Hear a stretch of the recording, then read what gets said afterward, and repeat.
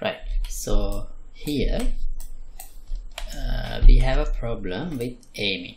So let me show you. So here we have implemented a wobbling effect here using camera shakes, and if I shoot, you can see the reticle, the scope is moving away, but still if I continue to shoot, you can see it's not the place pointed by the middle of the scope is getting hit, it's still the previous position. See? So right, so the reason is I think it would be more clear if I go to a place like this.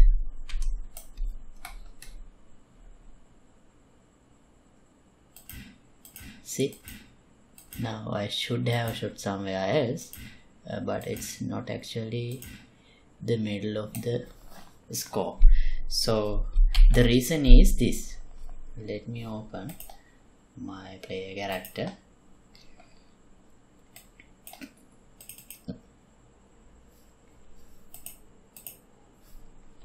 Here we are using this get target location, and using this we calculate the hit point in the gun. Let me open the gun blueprint as well.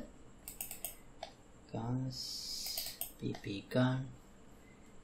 Here under fire we have emit bullet, and this emit bullet use this get target location function from the character to get the target location as we seen through the camera, and use it as the end point, and use another line trace starting from the nozzle of the gun towards the point that we get from the character to detect the actual hit point.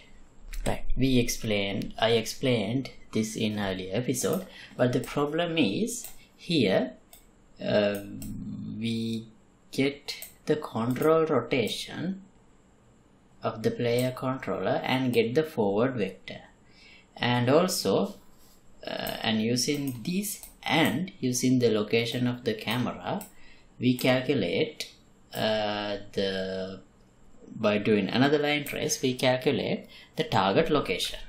This only works correctly when there are no camera shakes involved, but when we have a camera shake, this camera location or the control rotation is not affected by the camera shake.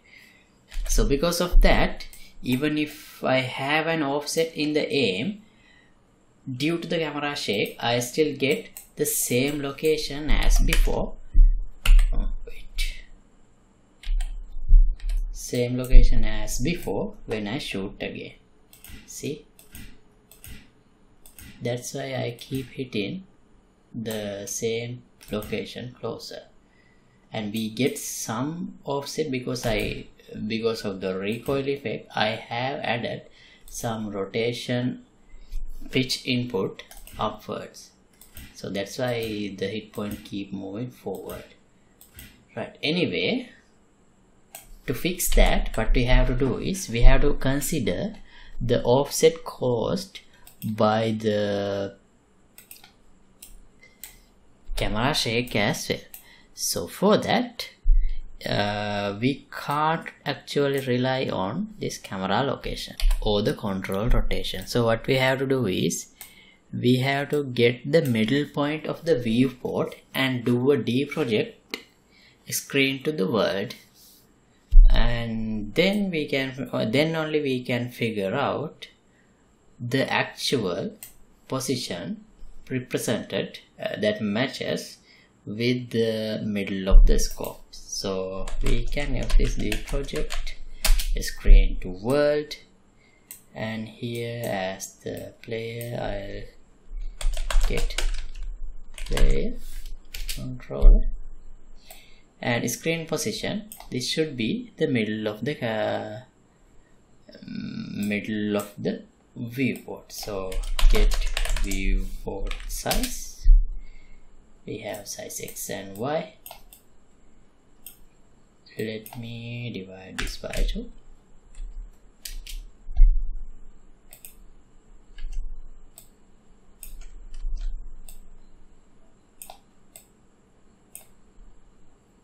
And split this.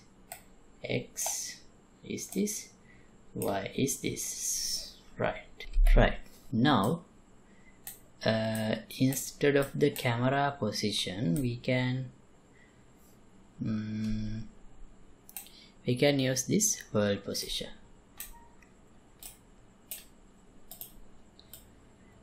And instead of the forward vector, we can use the world direction that we get from this deproject screen to world node. Right, now let's test.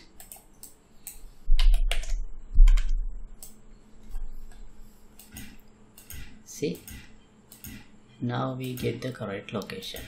Even with the camera shake, our aiming is working. We hit the correct location, the middle of the reticle. Alright, so that's what I wanted to fix here. And thanks for watching. So I'm going to stop this episode here, and as always the project files will be available for the download in Patreon page. See you in another episode. In the next episode I am going to continue with the bullet camera and continue to improve that. Goodbye.